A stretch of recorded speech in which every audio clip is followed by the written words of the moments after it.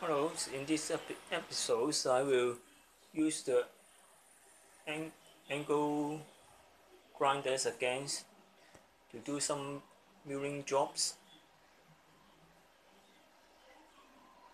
And here already done the two hole here, and actually I need to do another two here, and I will repeat the process. And to this is 1 feet long aluminum pieces, and to drill the holes on this side it is easier to do it on regular drilling machine. Here, small drill, but for such long pieces items,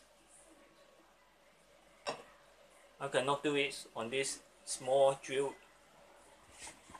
And again, in the roller machines, it's also not possible. And I rendered the methods of using the angle grinder. And of course, I need to have a drill chuck here, and I will explain later.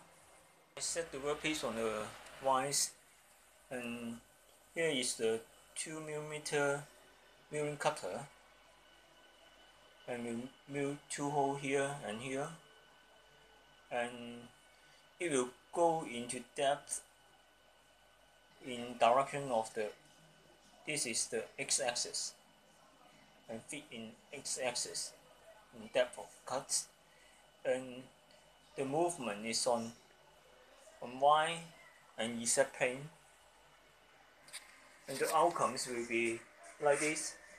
Here two holes that I've done it in before,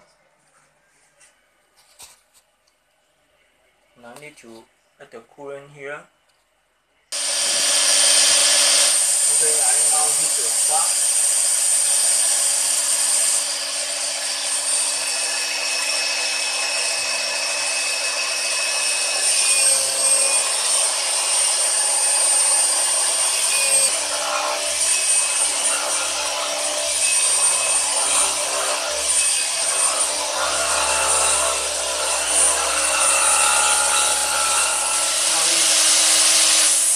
Start the second hole.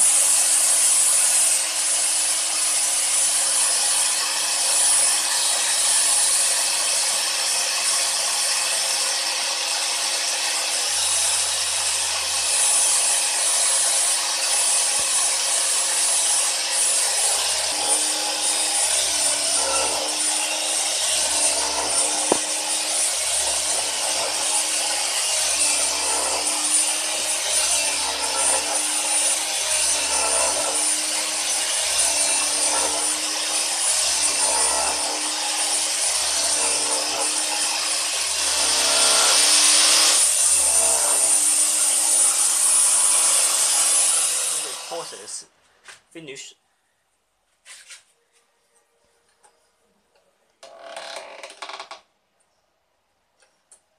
And you can see here the hole is drilled.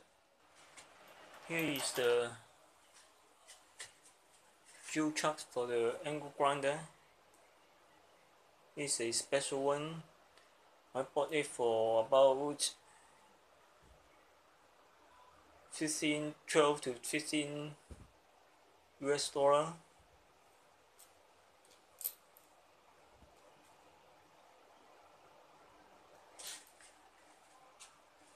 Of course, you can't expect the concentricity is very precise, or the runout is very less.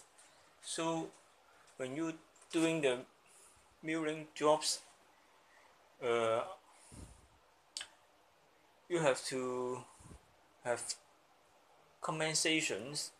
For example, when I use the 2mm milling cutters, I make the compensation by 0.1 mm, so the milder hole will still be kept in 2.5 to 2.6 millimeter.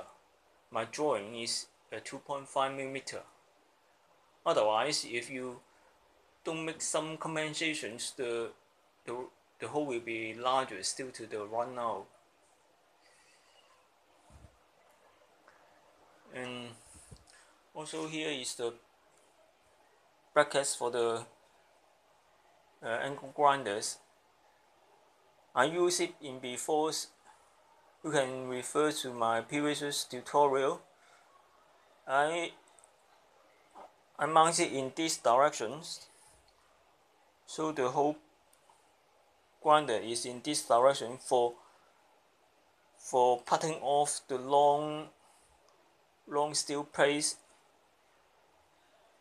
In the operation, I use a cutting saw, circular saw here. So this time I move it to this direction, so you can see it a little bit longer here. But anyway, it do the drops, and this bracket is for multi-purposes. And now I go back to the G-hook.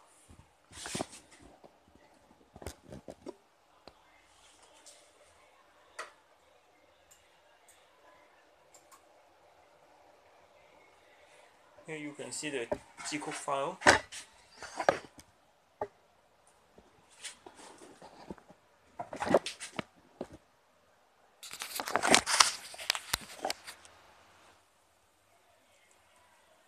Obviously, there is G19. G19 is machining in YZ plane. There's this plane, YZ plane is selected, and I use the cutter here. This is cutter for the tools of the angle tools, right angle tools.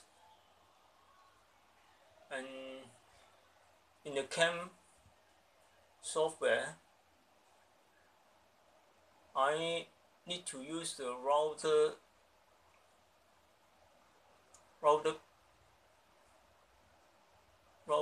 cams instead of the milling.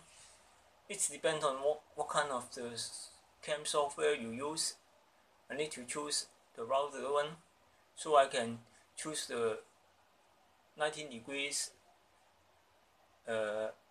angle milling head, and in there I can choose the YZ plane, etc. to do the drop and to do the tool path, etc.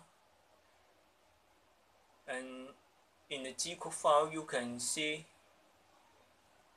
the depth of cut is in X direction. First is in this 0.257 depth of cut, and here is the interpolations, and the next one is X is 0.51714. And after the G-code generated by your software CAM, you need to observe this type of files, and also do the dry run before you actually mill the part. And finally, the depth of cuts go to X -9, and afterward you go back to G17 is to resume the normal XY plane.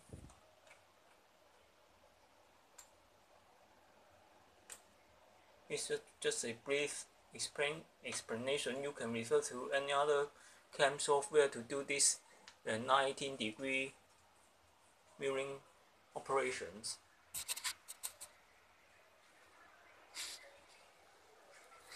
and thank you for your watching.